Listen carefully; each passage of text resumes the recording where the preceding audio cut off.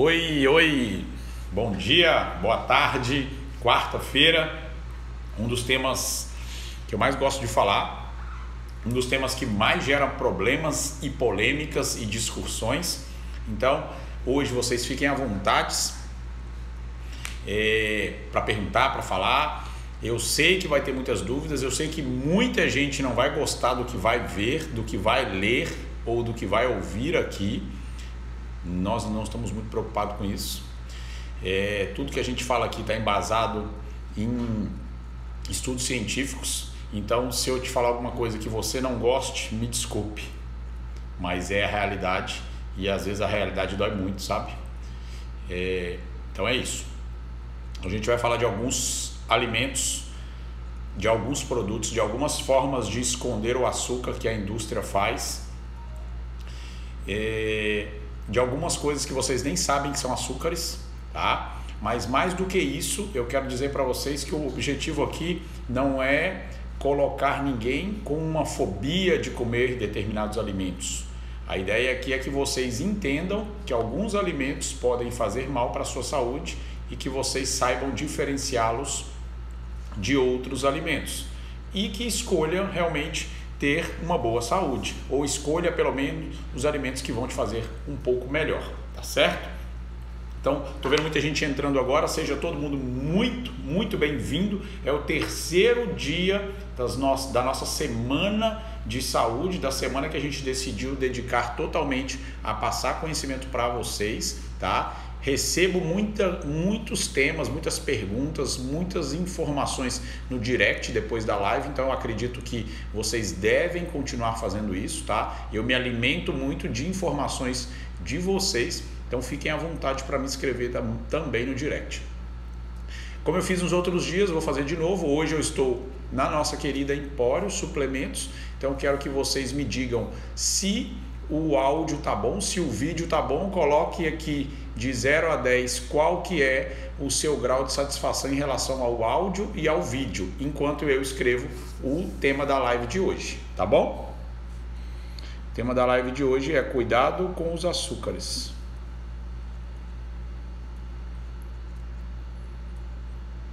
O Matheus está dizendo que tá ok. A Renata já...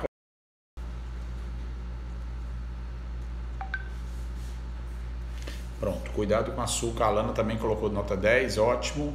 O Alan também colocou nota 10, Manuelinha, 10. Então acho que todo mundo tá com o áudio muito bem e a gente vai começar. Vai começar com o tema de hoje.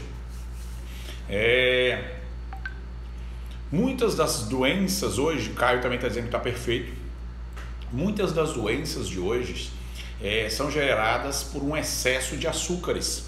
Até entendo que muitas pessoas não sabem ou às vezes comem inadvertidos açúcares, mas a problemática maior de toda essa história, que vocês podem me interromper a qualquer momento, tá, gente? É que muitas vezes a gente não sabe que está comendo, mas nos tornamos pessoas viciadas nos açúcares. O que eu mais escuto quando eu vou falar sobre alimentação aqui durante uma consulta é que a pessoa diz: mas eu vou comer o quê? Então eu vou comer o quê? Porque ela já consegue somente ver a opção de alimentos que contenham os carboidratos refinados, tá? Quando eu falo açúcares, todo mundo só imagina aquele açúcar branco de mesa, aquele açúcar que a gente adiciona normalmente no suco, no café. A gente não, eu não. Que vocês adicionam normalmente no café, no suco. Mas quando a gente fala de saúde de uma forma toda, entra o macronutriente carboidrato, e se for um carboidrato refinado, industrializado, ele faz realmente uma série de acontecimentos dentro do seu organismo para gerar esse vício, tá? Só para vocês entenderem e já começarem a assustar quem está chegando aqui agora atrás de informações relacionadas ao açúcar. Hoje, no mundo inteiro, tá? A gente está com problemática de pandemia, a gente está com posto de gasolina na Rússia estourando, lá em Beirute está estourando o não sei o que do porto, mas para vocês terem ideias, hoje no mundo inteiro, o açúcar mata mais do que guerra, tá? Independente desses acontecimentos isolados, O açúcar hoje no mundo inteiro mata mais do que guerra. Então é um fator determinante, é importante, é perceptível que hoje 56% da população brasileira está sobrepeso, obeso ou pelo menos um pouco acima do que deveria estar como peso. E na sua predominância, 88% desse sobrepeso, eu tenho que considerar que algumas pessoas estão acima do peso porque são musculosos, porque têm corpos atléticos, mas 89% das pessoas que estão sobrepeso estão por acúmulos de gorduras. Então é um número que assusta, é um número que a gente tem que levar em consideração. E a pandemia veio mostrar isso, corpos inflamados, corpos que não estão muito bem definidos, não pela parte estética, mas pela parte de composição corpórea, corpos com excesso de gordura, com circunferência abdominal aumentado, já tem por si só um incremento nos riscos de doenças cardiovasculares. Então, quando eu estou falando de uma pessoa que está com um abdômen maior do que deveria estar, tem uns centímetros, tá? 91 para os homens, 88 para as mulheres. Acima desse tamanho, a gente já começa a duplicar, triplicar, quadruplicar as chances de ter alguma doença cardiovascular no futuro. Então, só falando sobre acúmulos de gorduras, a gente já traz uma problemática para nossas vidas. Mas por que eu estou falando de tudo isso e estou falando de açúcar? Porque todas essas gorduras são provenientes do excesso de açúcares. Então, eu coloquei no story ontem à noite em relação a um hambúrguer, maravilhoso hambúrguer ali no P100, o Garage Burgers. E uma enxurrada de gente no direct, doutor, mas isso engorda, eu vou ter que pedalar para queimar isso. Gente, o que engorda são os excessos e principalmente os carboidratos refinados. Se vocês percebem no story, quem não viu, dá tempo de depois dessa live lá dar uma olhada. Eu não comi o pão do hambúrguer, eu comi a carne com queijo, com bacon, mas não comi o pão. E qual é a problemática disso? Por que eu tirei o pão? Porque o carboidrato, que é o macronutriente, junto com a proteína e com a gordura, que são os outros dois macronutrientes da nossa alimentação, eles juntos vão fazer uma bomba calórica, sim, e isso ocasionaria o acúmulo de gorduras.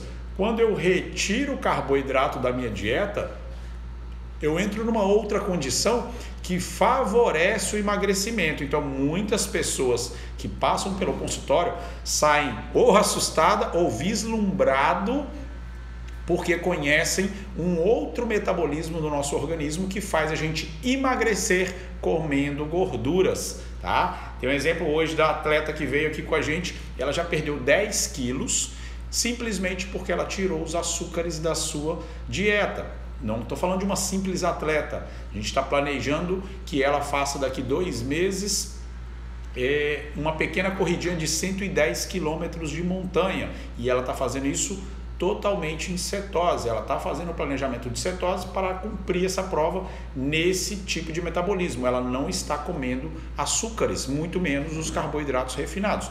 E isso é super benéfico. Já emagreceu 10 quilos e agora está num processo de ganho de massa muscular. Isso também qualquer um de vocês pode fazer. Vou explicar como é que a gente vicia em açúcares. Quando eu falo vicia, gente, entenda.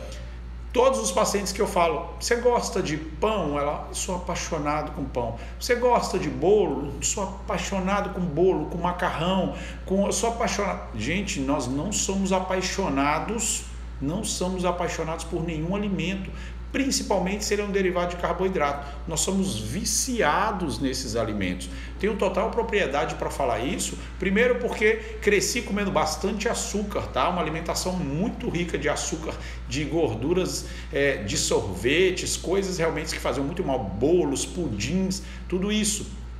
Tenho no meu corpo uma genética de obeso, que se eu não me cuido, se eu não vou em contra dessa genética, se eu aceito essa genética, estaria com muito mais de 100 quilos. Hoje posso me dar o luxo de comer o que eu quero, da forma que eu quero, porque eu já entendi o vício que existe. E quero deixar bem claro aqui, até porque eu vou fazer um vídeo hoje à tarde sobre isso, meu Instagram foi denunciado como gordofóbico.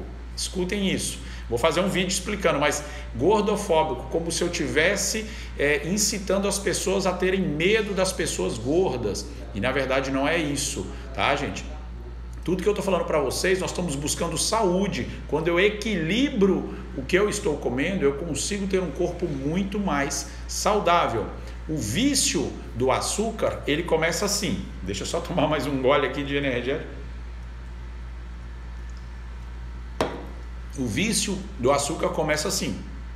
A gente come uma coisa muito gostosa, né? Gostosa em relação ao paladar. Come uma coisa muito doce, uma delícia, que pode ser macarrão, arroz, pode ser um brigadeiro, pode ser qualquer guloseima a partir de um carboidrato. Isso sobe na corrente sanguínea, sobe os níveis de glicemia na corrente sanguínea e estimula o pâncreas a liberar a insulina.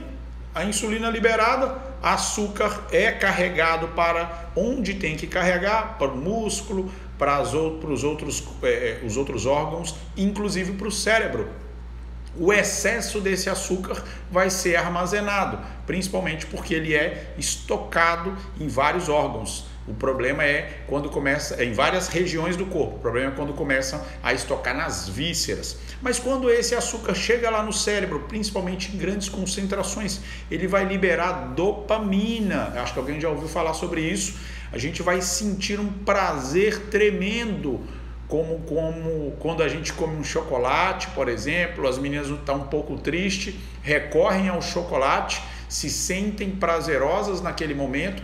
E sempre que tem uma problemática, busca uma solução em comer alguma coisa que te libere dopamina, que você fique totalmente satisfeito com aquela sensação. E as drogas são assim, tá? Quando uma pessoa usa uma droga ilícita ou até drogas lícitas, tá? Tipo medicações vão dar sensações parecidas com essas, dolantina, morfina, os anestésicos de forma geral vão dar uma sensação boa, cocaína vai dar uma sensação boa,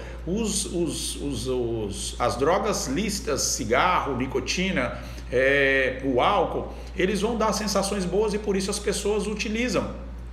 A problemática do açúcar é que ela é uma droga super aceitável, é a droga mais consumida do mundo, porém ela é socialmente aceitável. Todo mundo quer ingerir o açúcar em algum momento porque gera esse prazer e ela não é associada a uma problemática de saúde. O problema é que a gente vem pouco a pouco alertando vocês em relação a isso.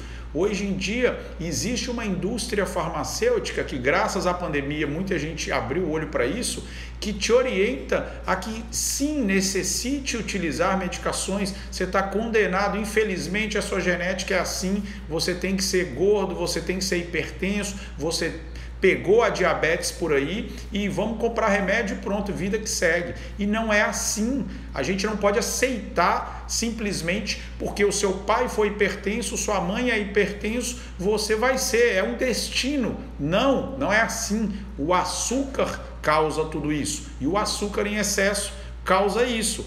Voltando ao que eu estava explicando do ciclo, você libera toda essa secreção de dopamina, fica naquele relax e a insulina vai baixar a concentração de açúcar no seu sangue. A insulina vai baixando essa concentração, colocando o açúcar aonde tem que chegar. E o que é que acontece quando esse açúcar está muito baixo? Volta a vontade de comer alguma coisa, a fome, a compulsão alimentar acontece, mas ela acontece com uma vontade de sentir mais prazer. E aí você adere novamente ao alimento que te gerou prazer, seja uma guloseima, seja um doce, seja um carboidrato refinado, e você entra nesse ciclo vicioso, querendo ou não querendo, tá? Tô falando isso para todo mundo que eu conheço que está aqui e para as pessoas que estão me conhecendo agora. Querendo ou não querendo, você é viciado em carboidratos. O que a gente faz é se livrar desse vício. Estou vendo muita gente escrevendo aqui, vou até puxar um pouquinho aqui que eu vi umas frases legais. Eu estou conseguindo me libertar desse vício, até o café estou bebendo sem açúcar, ótimo, tá de parabéns, Karine, energia e tal. O Lucas chegou agora. Sempre vou treinar em jejum e sinto que os meus treinos rendem muito mais do que quando estou usando algum tipo de carboidrato ou açúcar. Exatamente isso, Lucas, que foi o que a gente está comprovando aqui com a nossa atleta. Ela treinava com carbogel, treinava com todos esses maltodextrina, que eu vou explicar cada um desses açúcares, tá, gente? Não saiam daqui, eu vou explicar todos os açúcares que vocês são enganados, que tá no rótulo, às vezes não está no rótulo do produto, mas tem açúcar naquele produto. Vou explicar tudo isso e vou explicar inclusive alguns alimentos que são salgados, mas que estão cheios de açúcares.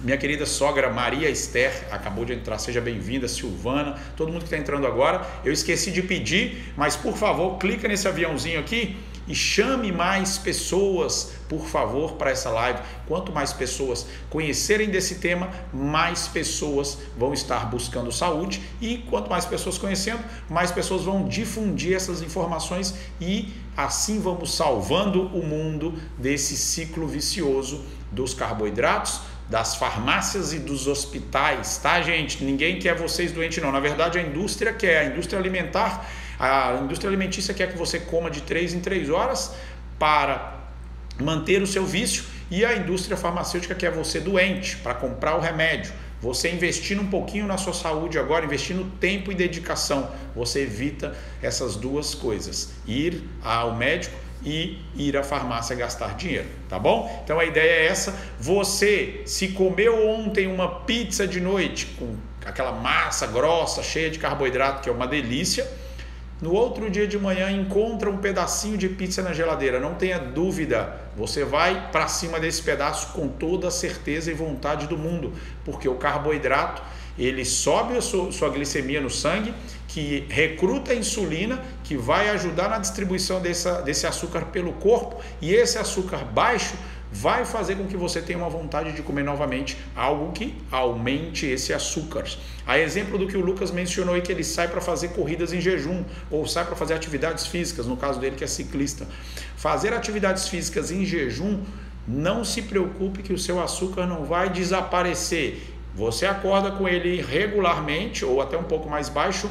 No momento em que ele começa a baixar e você não está suprindo a sua necessidade de açúcar, o outro morador do pâncreas, tá? Porque eu falei para vocês que a insulina mora no pâncreas, mas tem um outro morador que é o glucagon. O glucagon é responsável por pegar o açúcar que está armazenado no seu corpo em forma de gorduras, quebrar essas moléculas mais compostas em moléculas menores que vão te fornecer energia, que vão nivelar a níveis normais o açúcar do seu sangue.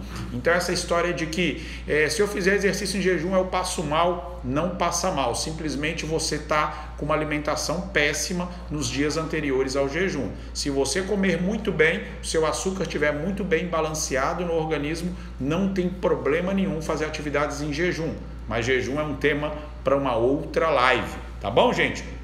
Estou querendo ver perguntas aqui que nós vamos seguir. Então, comeu com açúcar, 3 horas depois vai ter vontade de comer novamente com açúcares. Só que a indústria sabe disso, ela sabe que vai gerar fome em você se você comer com os carboidratos refinados. E por isso que ela coloca vários produtos e vários tipos de açúcares disfarçados no seu alimento. E é isso que eu vou falar hoje. Tipos de açúcar que você nem sabe que é açúcar, acha o nome bonito e está utilizando. E pior, quando lê o nome açúcar, mas é um açúcar diferente, esse açúcar é saudável. Não existe açúcar saudável, tá bom, gente? Então, minha mãe chegou, a dona Geni, seja bem-vindo, dona Geni, todo mundo que entrou agora. Vocês ainda têm a oportunidade de chamar mais gente, porque agora nós vamos falar dos tipos de açúcares.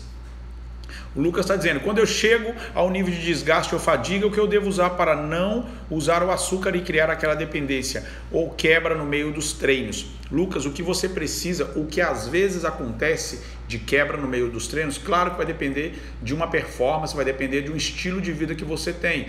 Tá no estilo de vida low carb, você vai buscar outros alimentos que vão fornecer energia para o seu organismo.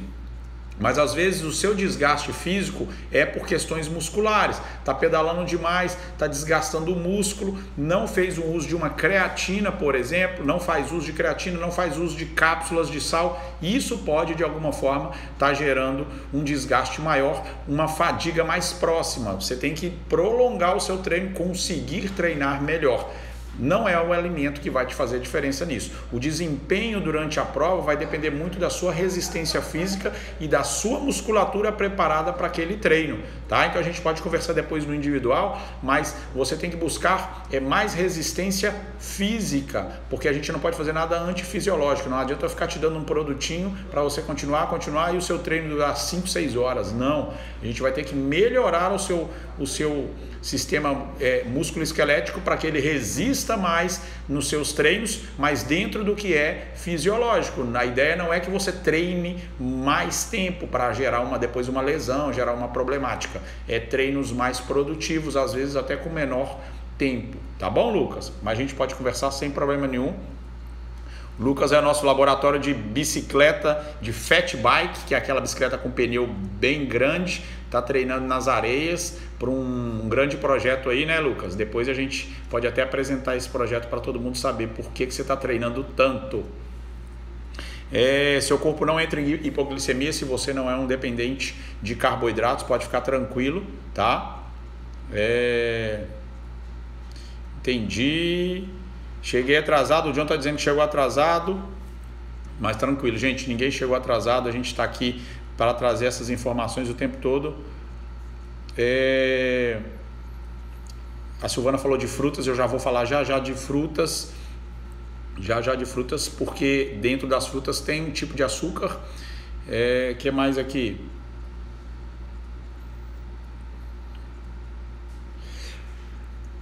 O whisky, deve ser o whisky, né, que ele queria dizer. O whisky diminui a quantidade de açúcar no sangue ou impede de ser absorvido? Não, o whisky é álcool, né, gente? O álcool não faz nada, não tem nada a ver com o nosso tema de esporte, de saúde. Vamos lá. Vamos falar dos tipos de açúcares que a gente vê por aí. Sacarose, eu acho que vocês já ouviram falar de sacarose, é o tipo mais comum de açúcar. A diferença é que a sacarose tem 2 tipos de moléculas de glicose. Vou tentar não ser muito técnico para vocês entenderem, mas é legal que vocês saibam isso, tá? Uma dessas moléculas é processada no pâncreas e a outra molécula, que é a da fructose, é processada e metabolizada pelo fígado. Então, quando vocês veem sacarose, que é o tipo mais comum, essa é açúcar de mesa. A sacarose, ela tem esses 2 tipos de moléculas que já duplamente prejudicial ao nosso organismo.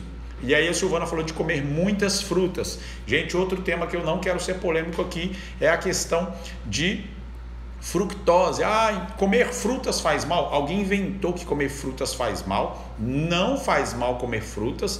Eu recentemente fiz uma postagem, um vídeo explicando por quê? Porque frutas não faz mal. Só que o que é a realidade hoje do brasileiro? Ele quer comer a mesma fruta o ano inteiro. Gente, não existe a mesma fruta o ano inteiro. Essa fruta que vocês estão comendo fora de estação, ela só está ali existindo e naquele tamanhozão bonito porque ela está cheia de agrotóxico. Então, comer frutas não faz mal de jeito nenhum. Cortem quem falou isso. Mas entenda que as frutas, elas vêm por estações. Tem uma estação de determinada fruta, uma estação de outra, uma estação de outra. Comer a mesma fruta, as mesmas, né? Porque às vezes são várias.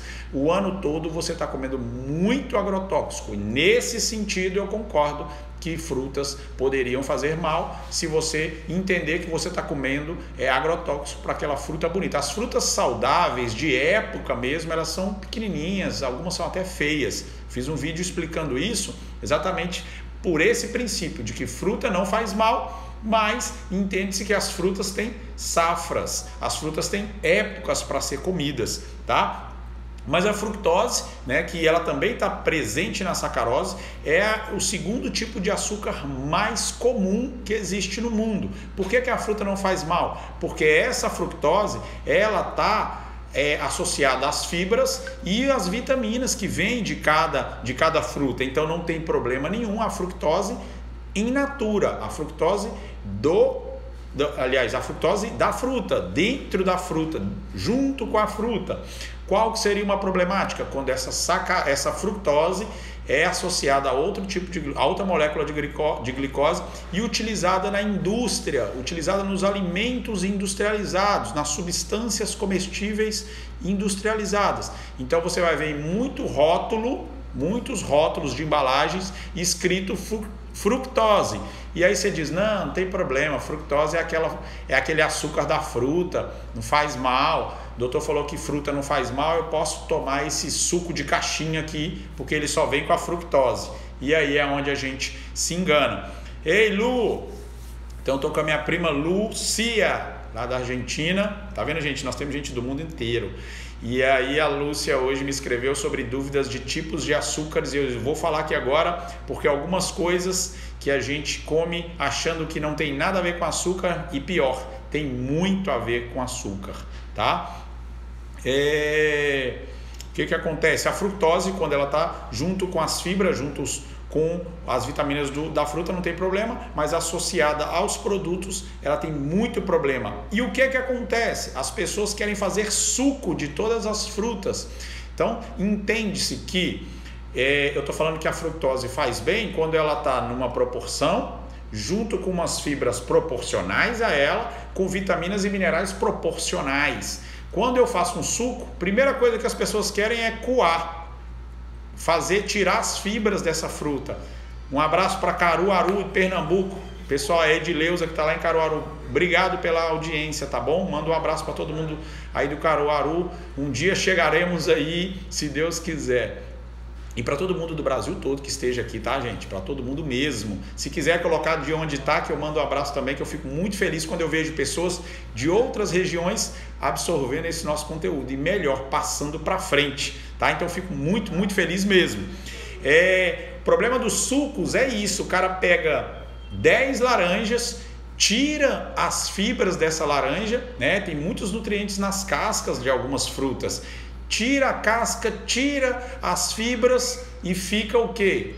Enche de água, e aí fica a frutose com a água saborizada, e aí a pessoa ainda coloca açúcar no suco.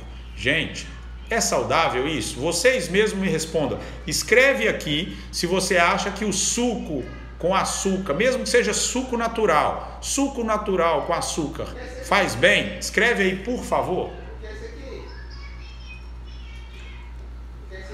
Juazeiro do Norte, Paracuru, Navegantes em Santa Catarina, um abraço para Santa Catarina, Valdete, pessoal, o George, todo mundo de Santa Catarina, adoro. Enfim, gente, ninguém quis nem escrever suco natural com açúcar, faz bem? Claro que não, né, gente? Claro que não. Por quê? Porque tem essa adição de açúcar, de sacarose, já tem a fructose exagerada. Porque uma coisa é eu comer uma fructose de uma fruta, outra coisa é eu pegar uma associação de frutas, de várias iguais ou diferentes, juntá-las, tirar todas as outras problemáticas. Gente, doutor, peraí que alguém escreveu aqui, doutor, quando é fruta que nem limão e tamarindo? É fruta, gente. Eu tomo suco, se alguém aqui do PC estiver aqui que almoça comigo nas terças-feiras, tomo suco de tamarindo sem açúcar, toma o suco de limão sem açúcar. Gente, se vocês não gostam da fruta sem açúcar, você não gosta da fruta.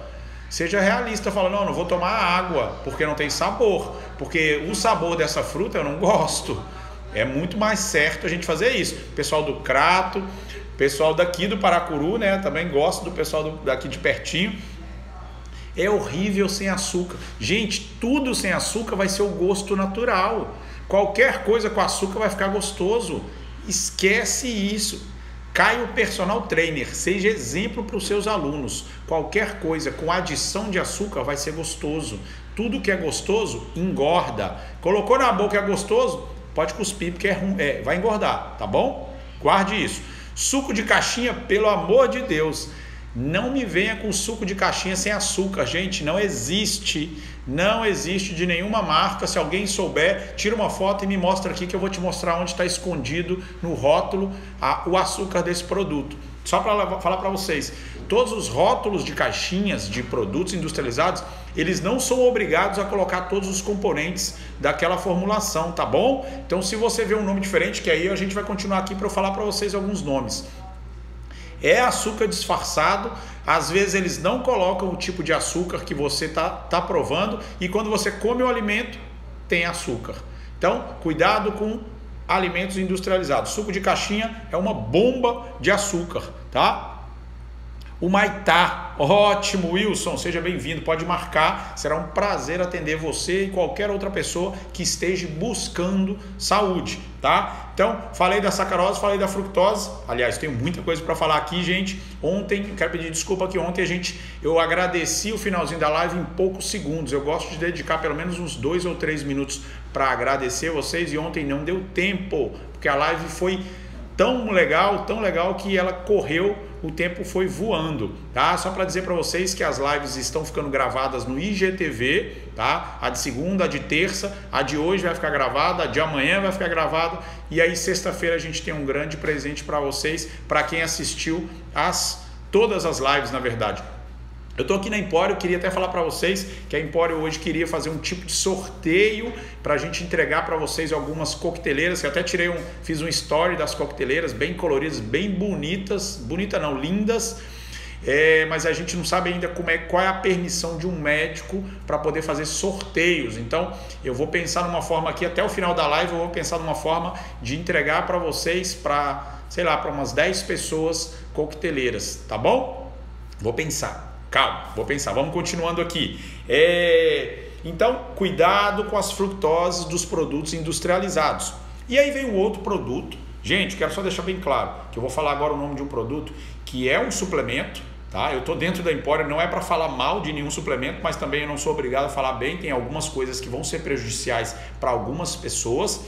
E esse produto que eu vou falar agora, ele é muito utilizado por alguns atletas, principalmente atletas que vão disponibilizar de muita força, de força explosiva, seja lutador de jiu-jitsu, seja boxeador, de MMA, seja fisiculturistas, eles vão precisar dessa força, tá? Vocês vão entender, gente, mas se açúcar faz tão mal, por que existe? Porque açúcar é uma das fontes de energias do nosso organismo. Tá? A gente tem outras, não precisa só dela, e o nosso corpo fabrica açúcar a partir de outro produto. Então, por isso que a nossa insistência de que ninguém vai passar mal, de que ninguém vai ficar doente se não comer açúcar, tá bom? Mas eu vou falar de um produto agora que é para explicar para vocês que ele é açúcar, mas que eu sei que muitos atletas utilizam, e dentro dessas modalidades que eu estou falando, elas cabem utilizar isso. Tá bom? Se alguém já adivinha o que eu vou falar, escreve aqui. Se não, já vou contar. Pera aí.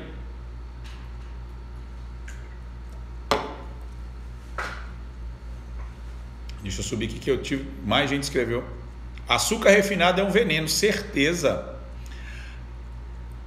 Querida Manuela, lá de Pedra, lá de Minas Gerais. É o que eu confundo. Eu não sei se é pedra branca ou pedra azul, mas é uma pedras preciosas de Minas Gerais. Eu nunca tomei açúcar com meus sucos, ótimo. Já vou falar, viu, Edileuza, desse nome desse açúcar aí enganador. Suco de tamarindo, nossa, que saudade. Suco de tamarindo sem açúcar, tá, Jana? Suco de caixa, em média, tem 5% de sucos de frutas. Às vezes, né?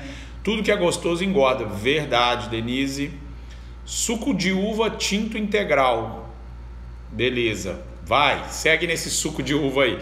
Faz 5 anos que não tomo refrigerante, mas no caso de fazer uma sobremesa fit, em que as receitas pedem xilitol. Xilitol é um adoçante, tá? Mas é uma sobremesa, então não existe substituição. A intenção seja somente amenizar. Já vou falar sobre isso, tá, Cleide? Não existe isso. Sobremesa é alguma coisa que quebra mais ou menos a alimentação que você teve durante a refeição. Não necessariamente a sobremesa tem que ser cheia de açúcares, tá? Mas também não existe uma proibição. A gente veio aqui com o objetivo de explicar para vocês, tá?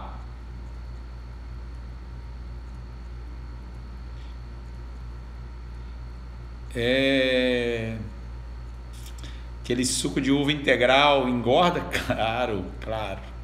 Não é que engorda, tá, gente? Não é que engorda. É que o acúmulo, o exagero de alguns produtos vai engordar. Senão depois vem os fabricantes aqui reclamar. Suco feito da polpa de fruta é saudável?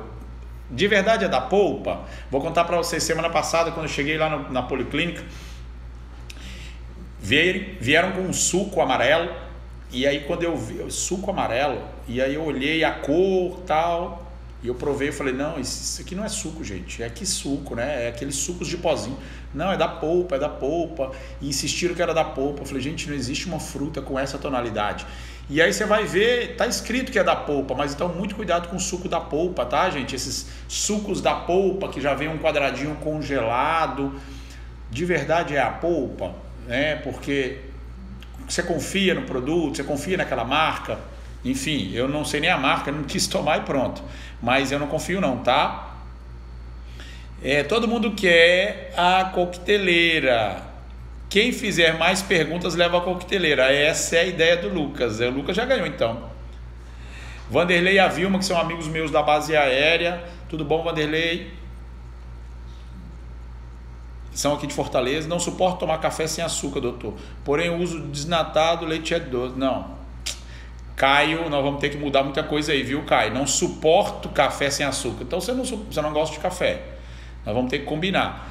Outro Eduardo está perguntando sobre palatinose. Guardem esse nome. Não me deixe esquecer que eu vou falar sobre palatinose já, tá? Querida Emily, estou aqui, viu, no seu espaço. Tomei conta da Empório hoje. A Cleide está falando de palatinose, que é açúcar puro, mas eu vou falar as vantagens da palatinose em relação a outros açúcares. O Cris está dizendo, comecei a tomar café sem açúcar e está diminuindo a minha vontade de comer doces direto. Tem alguma ligação? Tem, e eu já vou falar sobre isso. Cris, segura que eu vou falar isso juntamente com o que a Cleide falou sobre sobremesa. Vou falar sobre açúcar desmenara. Vamos lá, gente, Fortaleza, né? Vou parar de responder um pouquinho os comentários para a gente ir já avançando aqui. Mas o produto que eu falei para vocês que muitos atletas utilizam, atletas de explosão. Eu entendi agora porque que algumas pessoas escreveram palatinose. Palatinose não serve para atletas de explosão, atletas de fisiculturismo, atletas de lutas, de artes marciais, não serve a palatinose, tá? O suplemento que eu queria falar para vocês, que é de rápida absorção, que dá uma energia muito alta durante pouco tempo, é a maltodextrina. Alto índice glicêmico. O que significa isso? A maltodextrina vende aqui, ó. Aqui na Empório vende um pacote assim ótimo para atletas de explosão. Maltodextrina você toma, ele dá um pico de açúcar no seu sangue que vai te dar uma energia sobrenatural. Você vai fazer a sua atividade esportiva com muito mais força, mas de explosão, porque ela tem uma durabilidade, uma duração no seu organismo muito baixa. Você tomou a maltodextrina e rapidamente ela é absorvida. Tão rapidamente absorvida que ela é utilizada para essas modalidades de explosão. A palatinose, para quem não conhece, palatinose eu indico muito para atletas de provas um pouco mais longas, tá? De bike, atletas de futebol que vão ter que correr 90 minutos, atletas de maratona vão fazer o uso de carboidratos no formato de palatinose, que vai te dar uma energia menos, porque a maltodextrina te dá um apiculado, a palatinose te dá mais plano, mais constante e dura até 4 horas no seu organismo. Então, estou aqui falando dos maus de açúcar e estou acabando indicando, né? Não é assim. É que a palatinose é utilizada para isso, mas é açúcar de toda forma, vai te manter na dependência do açúcar de toda forma, tá? Mas é só para explicar para vocês que a maltodextrina te dá um alto índice glicêmico, isso quer dizer, ela é absorvida muito rápido, aparece muito açúcar no sangue, rapidamente vem a insulina para baixar esse açúcar e quando esse açúcar está baixo, você vai ter uma nova necessidade de açúcares. O que acontece é que se as pessoas estão repetidamente tomando maltodextrina, esses picos de glicemia vão gerar picos de insulina até um desgaste total desse sistema regulador e você pode entrar inclusive numa pré-diabetes ou, se não se cuidar, realmente vai ter um quadro de diabetes instalado e é super desagradável. Então, atletas que são para explosão podem usar maltodextrina, atletas que fazem provas de endurance, provas mais longas, podem fazer o uso de palatinose. Mas eu não vim aqui indicar os açúcares, pelo contrário, eu vim falar a verdade para vocês sobre os açúcares. Gente, eu vou entrar numa polêmica agora, antes de eu falar sobre lactose, vou entrar numa polêmica aqui. Espera aí.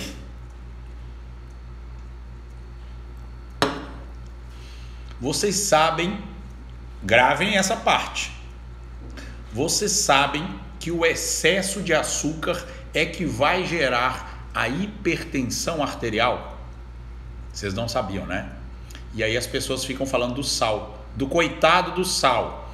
O que gera a doença hipertensiva arterial sistêmica é os excessos de açúcares.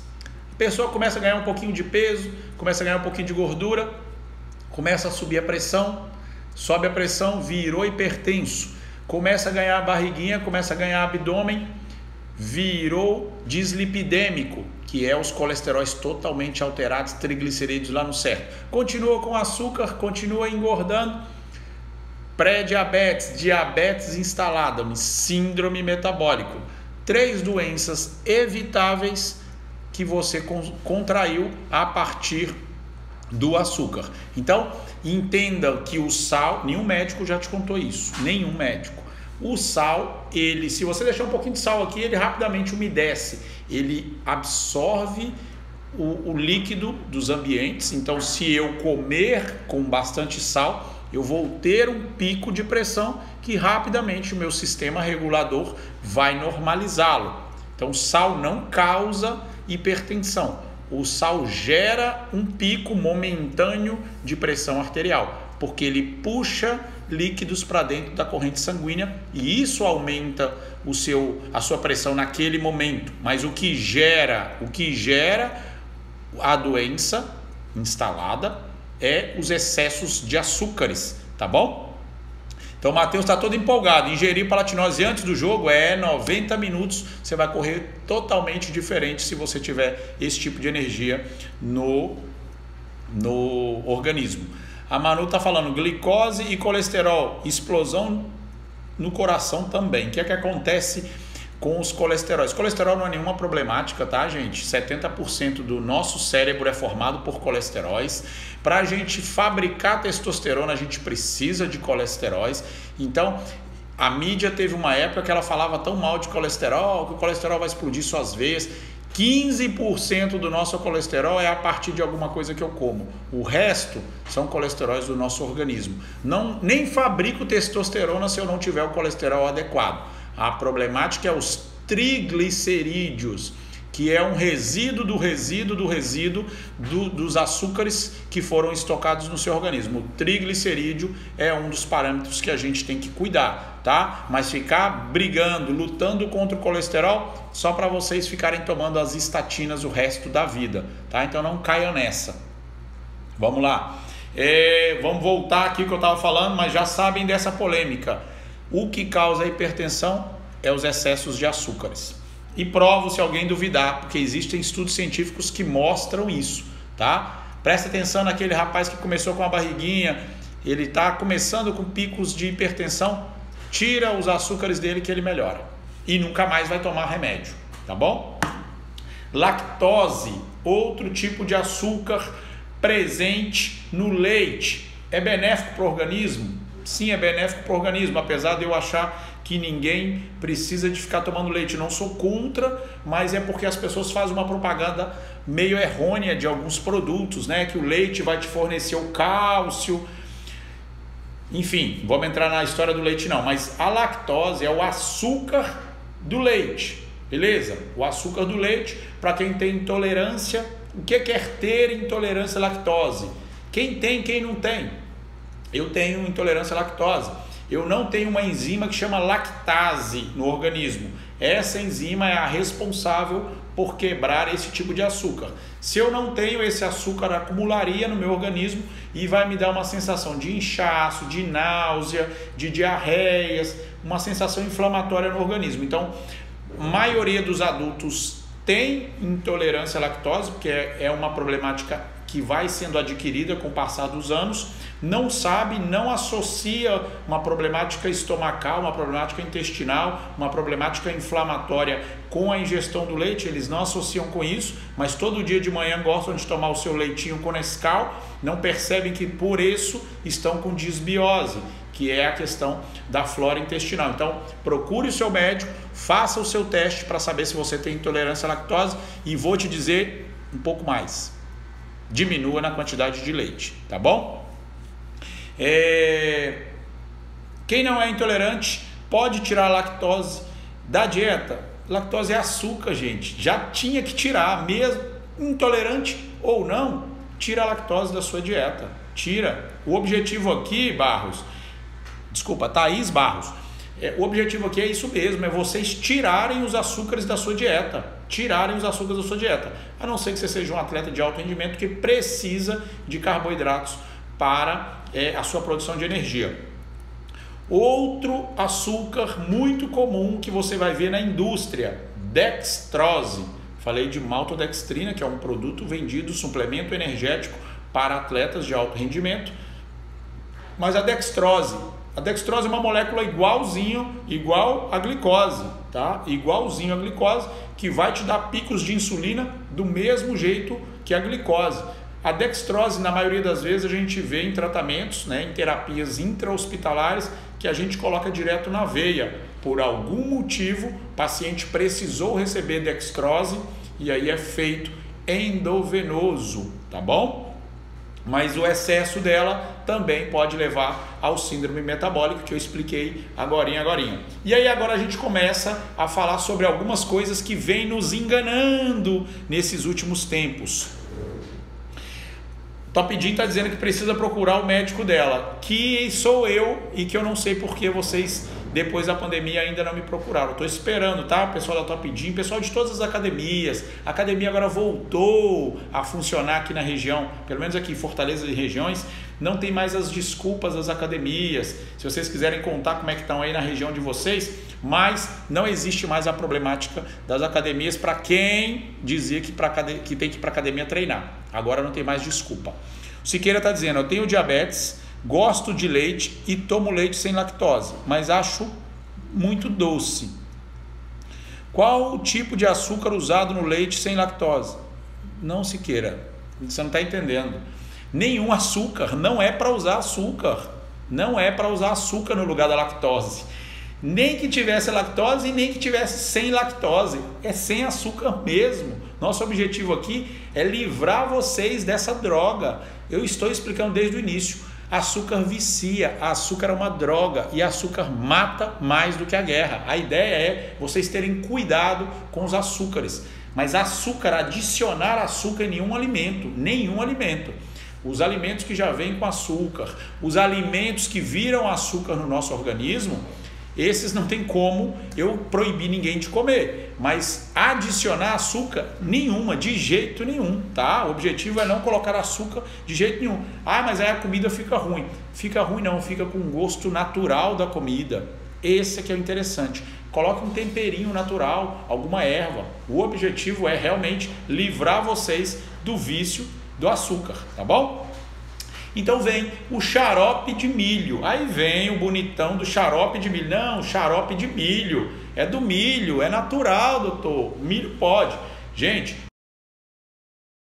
milho é um líquido pegajoso. Ele é a partir do amido, né? A partir do amido. Por que que o leite sem lactose é tão doce? Porque eles colocam um tipo de adoçante para não mudar o paladar do leite, entendeu? Para você achar que aquele leite é mais gostoso do que o leite com lactose e você começar a comprar o leite sem lactose, sem o açúcar natural, mas com o açúcar sintético, para você gostar do sabor. Gente, as comidas têm que ser saborosas. que é diferente de gostosas. Quando vocês conseguirem diferenciar esses dois nomes, saboroso de gostoso, vocês vão estar livre da problemática, tá bom? O que é que acontece? Amido de milho e glicose juntos formam o xarope de milho. É muito usado na fabricação de bolos, de caramelos, de geleia, de sorvete. Vamos lá, gente. Vamos seguir aqui. Então, xarope de milho de jeito nenhum. Mel, tá? O mel fabricado pelas abelhas. O mel da colmeia, ele é um produto anti-inflamatório, cicatrizante, tem um gosto adoçado, isso ninguém discute. O mel, se você tomar uma colher pequena de mel, uma colher de sopa de mel, todos os dias, você vai ter o benefício do mel no seu organismo em forma de antioxidação, em forma de cicatrização e de anti-inflamatório. Ponto. Qualquer outra forma de utilizar o mel, você está aumentando o seu pico insulinêmico, você está associando os alimentos a um paladar doce, você está acostumando o seu organismo a comer coisas gostosas, não saborosas, tá bom? Então, mel de abelha, muito benéfico, você tomar uma colherzinha de chá todos os dias de manhã ou todos os dias antes do... Enfim, você vai escolher o horário para tomar a sua colherzinha de mel.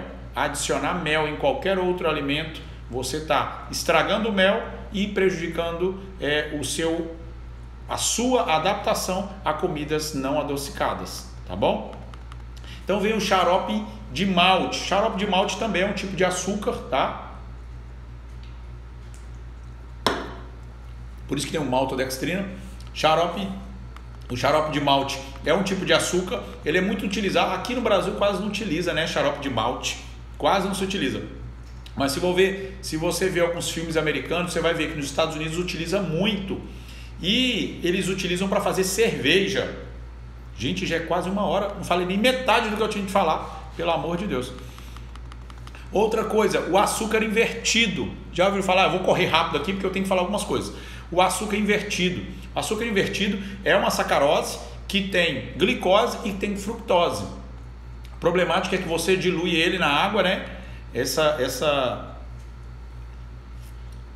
Esse invertido, você dilui ele com água e ele separa essas duas moléculas. E aí você está com 2 tipos de açúcares muito prejudiciais no organismo. Cara, eu não vi o tempo passar e eu tenho um montão de coisas para falar com vocês, cara. Me perguntaram aí de demerara, me perguntaram de açúcar mascavo. Gente, açúcar é açúcar. A açúcar branquinha, a açúcar cristalizada, a açúcar refinada, ela tem como objetivo, ou ela passou por processos industrializados para chegar nesse objetivo de ficar branquinha, de ficar bonito. A gente associa o branco à limpeza, à qualidade. Os outros açúcares, demerara, açúcar mascavo, eles vêm mais bruto, com menos processos, entendam, com menos processos industrializados em cima do produto. Isso vai fazer 2 coisas que eu quero que vocês entendam. Açúcar é açúcar, tá? Mas eu quero que vocês entendam 2 coisas. O açúcar bruto, ele vem com algumas coisas de cálcio, ele vem com algumas coisas de sódio. Alguns minerais não foram perdidos nos processos de branqueamento do açúcar. E a outra coisa mais importante é que ele não vai adoçar muito bem. Como ele não vai adoçar muito bem, você vai colocar mais quantidades para sentir aquele gosto gostoso. O Eduardo está dando ideia de continuar a live. Gente, infelizmente eu não posso continuar a live. Queria fazer mais uma, mas eu tenho pacientes agora, tá? Então eu não posso continuar a live hoje. A gente até marca uma outra live, porque eu já sabia que ia ser polêmico, mas eu tinha tanto conteúdo para falar para vocês, não pensei que em 1 hora eu ia conseguir. Eu posso fazer uma outra live, mas eu até falo, talvez eu faça hoje à tarde. Eu queria falar hoje à tarde, à noite, sobre a insônia, mas eu posso fazer uma segunda live sobre esse mesmo tema, tá, gente? Hoje ainda, vou divulgar para vocês os horários. Fica de olho no Instagram que eu vou divulgar o horário da continuação. Ixi, a Sanfit já está me recrutando, falando que eu tenho que treinar hoje, gente. Então, vai ter que ser lá na Sanfit. Pronto, agora eu vou colocar nas costas deles. vai ter que ser lá na Sanfit a segunda parte dessa nossa live, e vai ser hoje, tá? Então, quando você coloca o demerara, o mascavo, você acaba usando mais para sentir o mesmo gosto. Fica 6 por meia dúzia, porque você vai aumentar a colocação de um açúcar mais bruto que supostamente ia te dar menos pico glicêmico e, consequentemente, menos pico insulinêmico, e fica na mesma. Então, utilizar açúcar para manter o seu paladar acostumado com comidas doces vai te prejudicar da mesma forma, tá? E aí começa a vir o açúcar de coco, o açúcar de não sei o que, o açúcar de não sei o que. Eu quero que vocês entendam o objetivo, gente. Não adoçar ou não se adaptar ao paladar adocicado é que faz a mágica de um emagrecimento e de uma busca, de uma conquista de saúde. Não é nem só a busca, você conquista a saúde. Então, quando eu busco algum tipo de açúcar. Eu quero açúcar. Não, gente, mas esse bolinho aqui é fit, ele vem com açúcar X. Beleza. Só que amanhã você não tem o açúcar X, que é super natural. Mas você só come aquele bolinho se ele for com gosto adocicado. Então acaba que em algum momento você não consegue manter. Nosso objetivo quando a gente divulga a saúde aqui é um estilo de vida que você consiga manter para sempre, que você consiga passar inclusive ele de geração para geração. Não adianta eu te fazer uma fórmula mágica de 21 dias. Por isso que essas dietas de 21 dias não funcionam. Você acaba emagrecendo e engordando, porque são coisas que vão te martirizar para fazer, são produtos ou estilos de vidas que vão te ser muito difícil de cumprir depois, tá? Parece igual um remédio que você toma e quando corta o efeito do remédio, corta realmente os resultados. Então a ideia aqui é que vocês consigam se adaptar a não adicionar açúcares nos alimentos, entendeu? Gente, 5 minutinhos, como aconteceu ontem, eu não quero que aconteça hoje, então eu paro aqui de falar conteúdos e vou agradecer vocês. A ideia realmente sempre é manter esse sentimento de gratidão, porque vocês, uma quarta-feira, meio-dia, se dedicaram a vir aqui falar e conversar com a gente sobre esses temas. E são temas que estão buscando saúde, então não tenho outra coisa que fazer senão agradecer a vocês que estão aqui no meio-dia dessa semana. Você que está assistindo agora, que talvez não estava ao vivo, que está assistindo porque ficou gravado no IGTV, não tem problema. A gente entende que os compromissos também têm que ser feitos, têm que ser cumpridos, tá? Mas fico grato que você assista e que você clica nesse aviãozinho aqui e convide uma outra pessoa a assistir sobre açúcares, tá? Cuidado com os açúcares. Tem produtos que têm açúcares, os carboidratos refinados, eu não vou nem entrar nesse mérito, mas a nossa preocupação aqui é você se adaptar a acrescentar açúcar no seu alimento. Isso, num decorrer dos anos, vai te prejudicar. Depois não adianta você dizer, eu peguei a diabetes.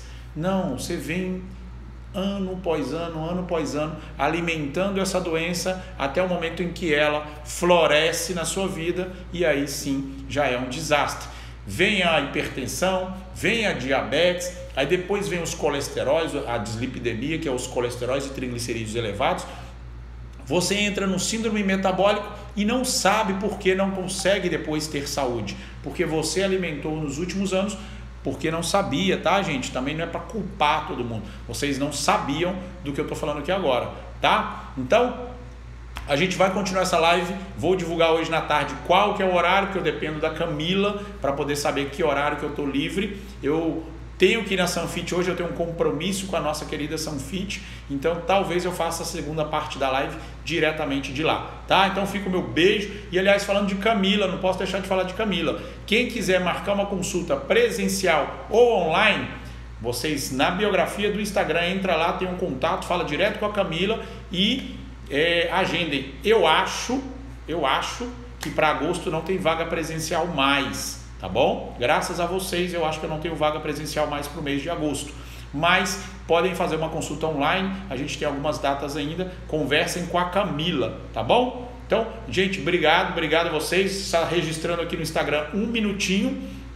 Eu tenho que falar hoje com vocês sobre gordofobia, que eu já prometi. Tenho que fazer essa segunda parte e vamos fazer uma live ou um vídeo falando sobre insônia ou hoje ou amanhã na madrugada. Fiquem de olho. Ninguém pensou, ninguém falou nada, mas escreva no meu direct uma forma da gente presentear vocês com 10 coqueteleiras aqui da Empório Suplementos, tá bom? Vou esperar no direct alguma, ou no direct não, no comentário desse IGTV vocês colocam lá uma forma que vocês gostariam de que fosse sorteado essas 10 coqueteleiras aqui da Empório, tá bom? Beijo grande para vocês e logo nós estamos em outra live. Fique com Deus. E amanhã também tem live, hein? Tchau!